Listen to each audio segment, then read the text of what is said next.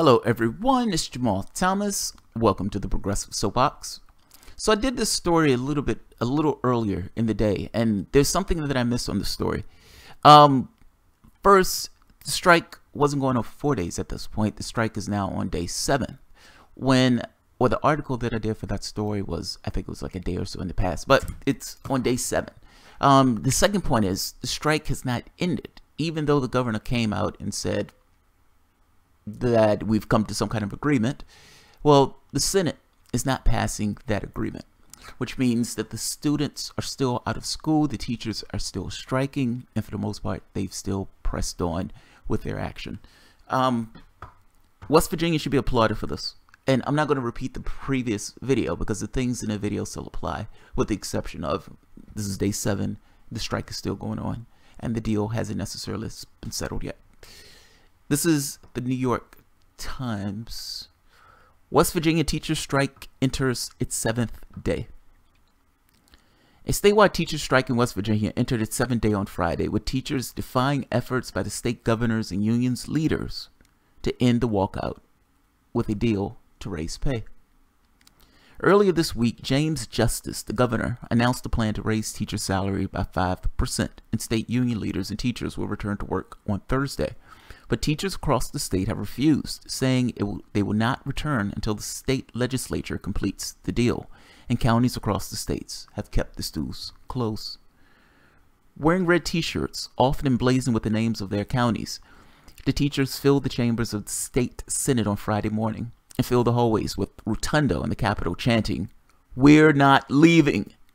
At this point, everybody's still prepared to be for the long haul, said Julie Alderman, a first-grade teacher in Logan County in the state's southern section, who was waiting for a babysitter to arrive so she could head to the Charleston, the capital. "We're starting to kind of say, wow, this really may last a while." The walkout began last Thursday after months of simmering tensions over a myriad of issues, including a proposed change to teachers' health insurance plans that would have raised monthly premiums for many. Earlier this week, the Republican-controlled House overwhelmingly passed a raise to teachers' pay. But the Senate President, Mitch Carmichael, has expressed deep skepticism about the plan, which was not on the agenda for consideration by the State Finance Committee as of Friday morning. Mr. Carmichael has suggested that any extra revenue will go towards shoring up the state's health insurance program rather than towards raises for teachers. It's just your kids. It's just your kids. Who cares? Now, and I'm being immensely sarcastic. I hope you can get in my tone. I'm making this point that they have an immensely important job. I mean, they're teaching your goddamn kids. I'm just amazed that this is... I think people put money in things that they care about. So you have some people who put their money in video games, some people put their money in women, some people put their money in drugs. What does this mean from the context of a state or from the context of a country? Well, you have all of this money invested in the military, but the teachers, the people who are teaching your kids have to fight for this, just the barest of scraps. And it is the barest of scraps that we're talking about. Let's look at West Virginia. Like I said, I'm not going to overly repeat the entirety of the last video. That video still applies with the exception of it being the strike still going on. But taking a look at West Virginia's salary and why these guys are striking. This is CNN. When it comes to teacher salaries, West Virginia ranks 48th in the nation according to the National Education Association. And it's one of the 5 states where teachers' wages actually went down between 2015 and 2016. That would explain why nearly 20,000 teachers and about 13,000 school service personnel are battling the state governments for better wages and higher pay. 48th in the nation. 48th in the nation.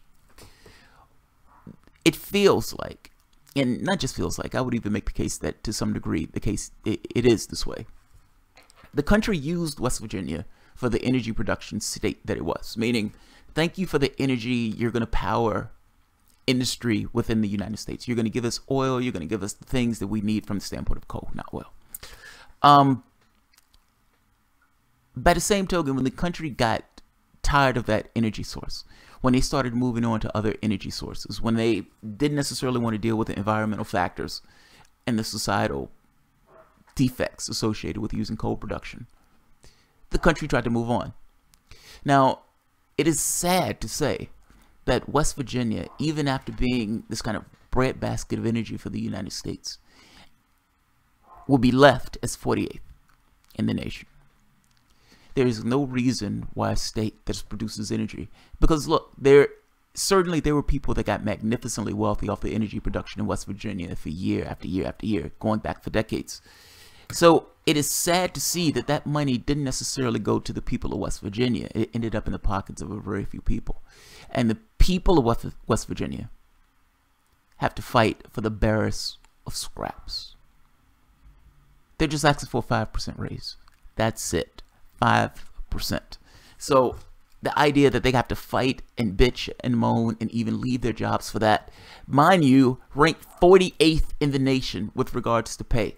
So this is not people living high off the hog. This is people, for the most part, well, at the very least, based on their comparison with the other teachers in the United States, at the very bottom rung of the ladder.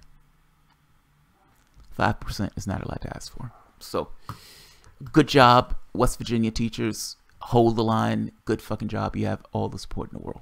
So, in this rally, there are going to be students and there are going to be teachers also protesting because the community itself, the students themselves, have backed up the teachers in their plight. Good job, workers. Good job, workers. Fucking awesome. And there's something else on this before I end this. One of the most interesting parts of this is this part in the New York Times article. A statewide teachers' strike in West Virginia entered its 7th day on Friday, with teachers defying efforts by state governors and union leaders to end the walkout on a deal to raise pay. Now, the workers themselves have made the decision, we're not going anywhere, despite union leaders trying to pressure them to leave. That is amazing. That's amazing. That's amazing. The beautiful part about this is unions, whether you realize it or not, unions, your leadership, the upper management, your capacity to lead is only insofar as people are willing to follow you. If you make poor decisions, and I'm not necessarily saying the deal that you guys made were poor decisions, but if you make poor decisions, the other people in that union will leave you behind. And what you're seeing is the other people in that union leaving their leadership behind, saying, we're not going anywhere until the ink is signed on this. We don't necessarily believe. We don't believe you. We don't believe you. We need to see it. We want this to go through. Nothing is done until it's actually done. I respect the hell out of them for this. And I love this idea that these guys are asserting themselves and not necessarily purely relying on the leadership of the union itself. I love it. I love it. I love it. I think that's awesome. You're talking about workers themselves making the determination on whether or not they're going to either go in or they're going to stay out. And in this case, they want to see the ink dry before they make the determination to actually leave, and all of this goes to naught. Good fucking job, West Virginia, and more power to you. This is not just for them. This is also for you. Their gains is, in real terms, your gains. So, good job, unions. Or I should say the teachers union, or this particular union in West Virginia anyway. Good fucking work. Good fucking work. Alright guys, I will end it here. If you enjoy the content, feel free to share, like, subscribe, and of course, you can always support through Patreon. By the way, one last point with this. The reason why I make that point of making a distinction between the leadership versus the workers themselves has to do with the election. Some of this stuff I looked through the context of the last 2016 election, where you had some unions that was pushing for this idea of Clinton over Sanders, even though between the two, it's not really a comparison in regards to who would represent the interests of labor more. Certainly that answer is Bernie Sanders. That answer is easily Bernie Sanders. So the idea that the leadership will push the workers themselves into a disposition that is not necessarily in the best interest of the workers is somewhat problematic. So I don't necessarily blame the workers in this case for saying we're not going anywhere until the ink is signed. I don't care what deals you guys made. We're not going anywhere until the ink is signed. And if you notice, this was something that also took place during the election, where union leadership tried to get people to vote for Democrats, Hillary Clinton, and you had a lot of people who defected and ended up voting for Donald Trump.